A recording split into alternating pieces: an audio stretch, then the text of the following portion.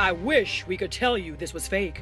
In this infuriatingly hard-to-watch video, a woman flings around a baby like old clothes, stuffs a rag in another child's mouth, and even picks one girl up by her head. Unfortunately, what you're watching is all too real, and the parents of the abused never saw it coming.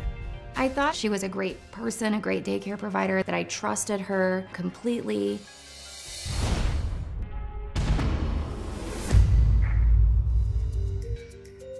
When it came to finding a daycare for her little girl, Desiree LeBlanc thought she knew what she was doing, maybe even better than most. I worked for the Department of Human Services at that time. I was a child protective investigator. As a DHS worker, I've done hundreds of cases, and I'm trained to see things. I have seen virtually every type of child abuse that there is. So when Desiree met in-home daycare owner Christina Williamson, she did her research. She was referred to us by a family friend who knew her husband and her husband's family. So I met with Christina. Her home was immaculate. Everything was neat. There was tubs of toys, easels, ride-on toys. The basement opened up into the backyard with sliding doors, so she was able to have the kids go outside. Everything was always very neat and orderly. And it wasn't just about how she kept her house. She seemed extremely attentive. She was constantly sending photographs, letting us know that everything was okay. And then if there was ever a concern, she would equally message right away and say that our daughter scratched herself on whatever, and a picture that would show us a scratch. So automatically we're like, oh, she's very, concerned. But those weren't the only pictures being taken. And some of those scratches may not have been so accidental. Again, we want to let you know these images may be extremely disturbing to some viewers. It was a Wednesday, it was May 13th, and I was working and got a call from my supervisor that I needed to go and pick up my daughter at the daycare and not to talk to Christina and not to ask any questions, that there was an incident. Not just one incident, and not just one child. What Desiree didn't yet know was that just weeks before, Christina's soon-to-be ex-husband had put up surveillance cameras around the home.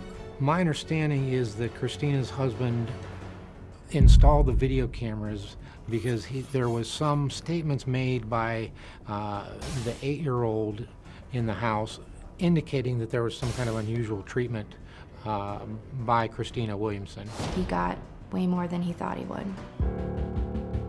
With our daughter, the videos show her sleeping and Christina yanking her up by the arm and flinging her onto the floor. They show her picking her up by her head. She pushes our daughter down so that she's folded in half, and she holds her that way for about 90 seconds.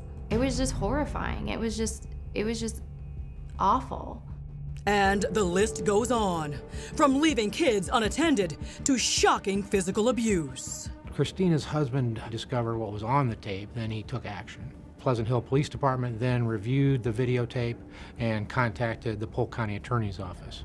Well, it makes you sick to see a little infant, having things done to them. They can't say anything, they can't protect themselves, they're totally unprotected, and for an adult to do that, it really upsets you. After completing a thorough investigation, including getting several statements from multiple parents, Christina Williamson is placed in a very different kind of daycare. She is initially charged with 4 counts of child endangerment, causing bodily injury, and 1 lesser charge of endangerment. But in court, Williamson takes a deal. Ms. Williamson, how do you plead to count 1? Guilty. She agrees to plead guilty to 1 charge of felony child endangerment and 1 count of aggravated misdemeanor child endangerment. As part of her plea, I picked up the child by 1 arm. Christina is required to give a full account of her actions, speaking here about Desiree's daughter, referred to as AN, as well as another child. I handled AN roughly and NR roughly, to the point where one was crying and you could tell that there might have been potential injury. All of the abuse was unprovoked. Certainly, there's no justification for that sort of behavior. But when you see the video and you see that the kids are just being normal kids, they're not crying, they're not fussing, she does not appear distressed, and then she just lashes out for no reason. At sentencing, Christina is forced to listen to the parents of her victims talk about the hell she put them through. We were inconsolable with guilt, knowing that we had unwittingly placed our precious baby girl in the hands of a monster on a daily basis. Part of what happened as a result of this situation is I decided to leave my job. She was afraid of you and I didn't see it. Here I'm being entrusted to find out if this child is safe, and I don't even have the ability to know if my own child is safe. Now I see it and it breaks my heart. When it's finally time for Christina to speak, she addresses the parents directly. I'm sorry for every amount of pain that I've caused you. She goes on to cite multiple mental health issues for her actions, but the judge shows little mercy. And I have kids, and watching those films was just sickening. Parents, in this case, trusted you to care for the most precious thing that they have, as their children. And you violated that trust. Clearly, the videotape was the most crucial piece of evidence that we had against Christina Williamson. She pled guilty to a Class D felony, and she also pled guilty to an aggravated misdemeanor. She is currently serving a 5-year sentence. Thankfully, none of the children under Christina's so-called care have shown any lasting effects, including Desiree's now happy and healthy toddler.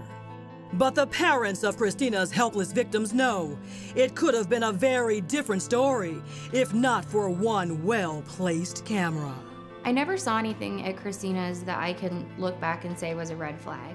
Every day, we would hand our child over to a person who smiled at our faces and then did these terrible things when we walked out the door. I believe that without those videos, that I would have struggled to believe that something happened.